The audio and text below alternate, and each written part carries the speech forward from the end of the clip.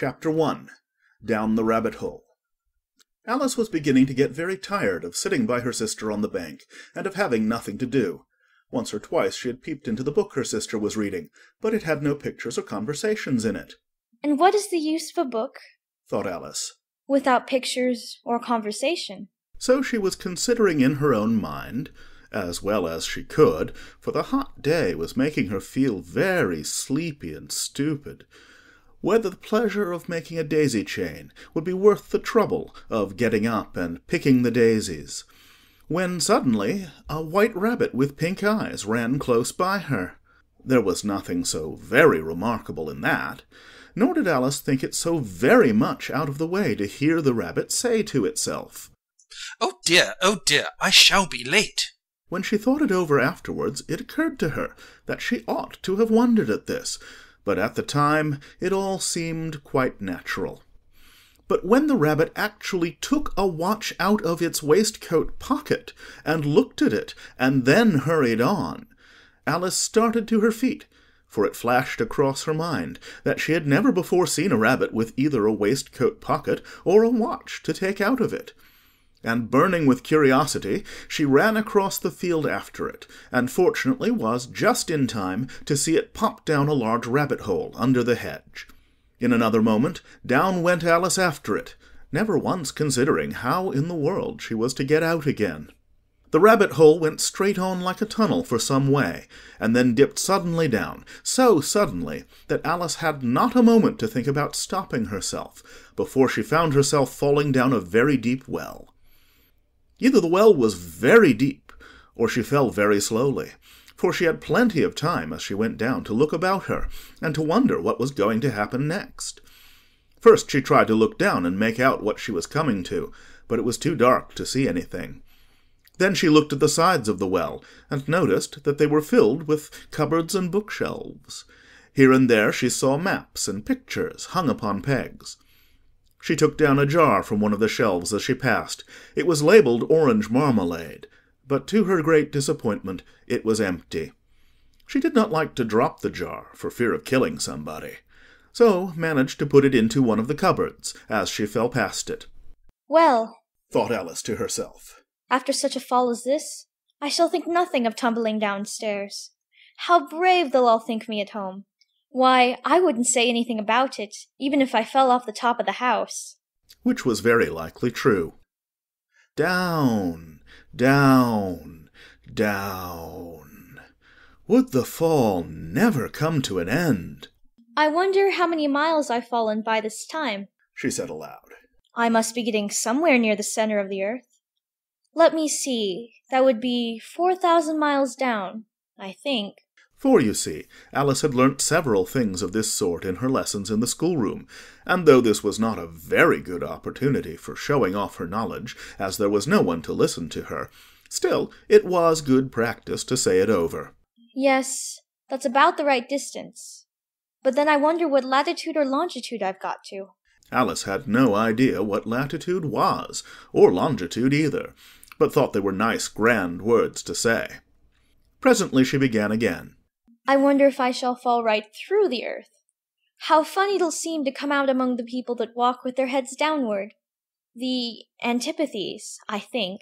She was rather glad there was no one listening this time, as it didn't sound at all the right word. "But I shall have to ask them what the name of the country is, you know. Please, ma'am, is this New Zealand or Australia?" And she tried to curtsy as she spoke. Fancy curtsying as you're falling through the air. Do you think you could manage it? "And what an ignorant little girl she'll think me for asking. No, it'll never do to ask. Perhaps I shall see it written up somewhere." Down, down, down. There was nothing else to do, so Alice soon began talking again. "Dinah'll miss me very much tonight, I should think." Dinah was the cat. "I hope they'll remember her saucer of milk at tea-time. Dinah, my dear, I wish you were down here with me. There are no mice in the air, I'm afraid, but you might catch a bat, and that's very like a mouse, you know. But do cats eat bats, I wonder?" And here Alice began to get rather sleepy, and went on saying to herself in a dreamy sort of way, "Do cats eat bats? Do cats eat bats? And sometimes. Do bats eat cats? For, you see, as she couldn't answer either question, it didn't much matter which way she put it. She felt that she was dozing off, and had just begun to dream that she was walking hand in hand with Dinah, and saying to her very earnestly, Now, Dinah, tell me the truth. Did you ever eat a bat? When suddenly thump, thump, down she came upon a heap of sticks and dry leaves, and the fall was over. Alice was not a bit hurt, and she jumped up onto her feet in a moment. She looked up, but it was all dark overhead. Before her was another long passage, and the White Rabbit was still in sight, hurrying down it. There was not a moment to be lost. Away went Alice like the wind, and was just in time to hear it say, as it turned a corner, Oh, my ears and whiskers!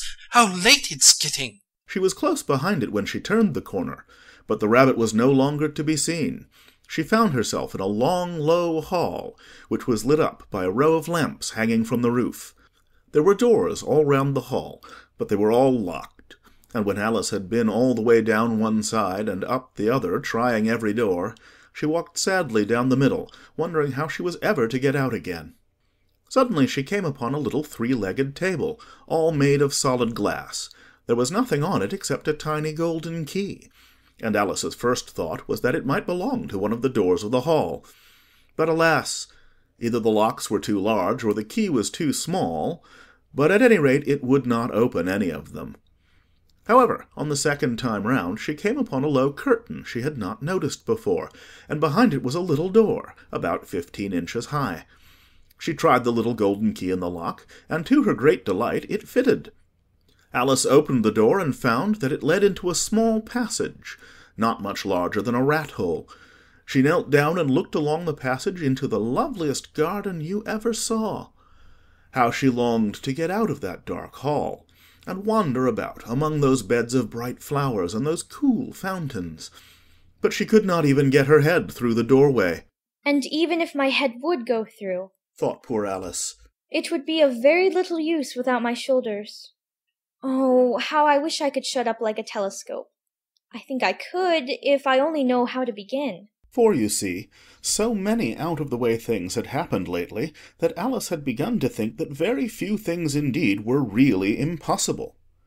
There seemed to be no use in waiting by the little door, so she went back to the table, half hoping she might find another key on it, or at any rate a book of rules for shutting people up like telescopes. This time she found a little bottle on it. Which certainly was not here before, said Alice. And round the neck of the bottle was a paper label with the words "Drink Me" beautifully printed on it in large letters. It was all very well to say "Drink me," but the wise little Alice was not going to do that in a hurry. No, I'll look first, she said, and see whether it's marked poison or not. For she had read several nice little histories about children who had got burnt and eaten up by wild beasts and other unpleasant things, all because they would not remember the simple rules their friends had taught them, such as that a red-hot poker will burn you if you hold it too long, and that if you cut your finger very deeply with a knife it usually bleeds, and she had never forgotten that, if you drink much from a bottle marked poison, it is almost certain to disagree with you sooner or later. However, this bottle was not marked poison, so Alice ventured to taste it, and finding it very nice, it had in fact a sort of mixed flavour of cherry tart, custard, pineapple, roast turkey, toffee, and hot buttered toast. She very soon finished it off. What a curious feeling, said Alice. I must be shutting up like a telescope. And so it was indeed. She was now only 10 inches high, and her face brightened up at the thought that she was now the right size for going through the little door into that lovely garden. First, however, she waited for a few minutes to see if she was going to shrink any further. She felt a little nervous about this. For it might end, you know, said Alice to herself, in my going out altogether, like a candle. I wonder what I should be like then. And she tried to fancy what the flame of a candle is like after the candle is blown out, for she could not remember ever having seen such a thing. After a while, finding that nothing more happened, she decided on going into the garden at once. But, alas for poor Alice! When she got to the door, she found she had forgotten the little golden key, and when she went back to the table for it, she found she could not possibly reach it. She could see it quite plainly through the glass, and she tried her best to climb up one of the legs of the table, but it was too slippery, and when she had tired herself out with trying, the poor little thing sat down and cried. Come, there's no use in crying like that, said Alice to herself rather sharply. I advise you to leave off this minute. She generally gave herself very good advice, though she very seldom followed it, and sometimes she scolded herself so severely as to bring tears into her eyes.